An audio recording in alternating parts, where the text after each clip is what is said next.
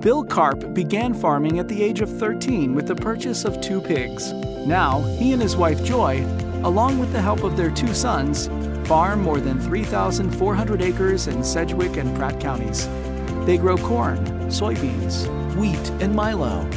Bill and Joy have both served on the Sedgwick County Farm Bureau Board and have filled roles on the Marketing and the Environment and Natural Resources Committees.